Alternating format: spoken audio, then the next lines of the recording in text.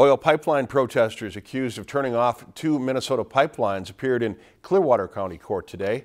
64-year-old Annette Kolbstein from Seattle, Washington, and 50-year-old Emily Johnston from Seattle were both charged with allegedly tampering with the pipeline in Leonard, Minnesota. They both face felony charges of criminal damage to property and aiding and abetting criminal damage to property. Kolbstein and Johnston were also charged with gross misdemeanors for trespassing and aiding and abetting trespassing. Stephen Lipte was charged with trespassing and aiding and abetting trespassing in connection with allegedly documenting the crime. I'll speak for myself alone.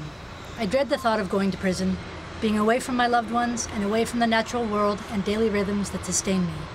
But far more than that, I dread the devastation to every life on this planet if we keep going as we are.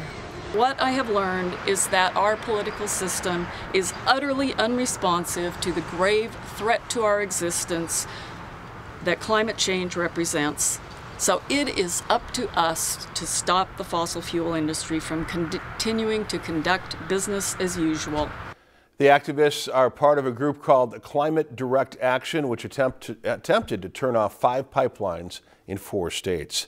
If you've enjoyed this segment of Lakeland News, please consider making a tax-deductible contribution to Lakeland Public Television.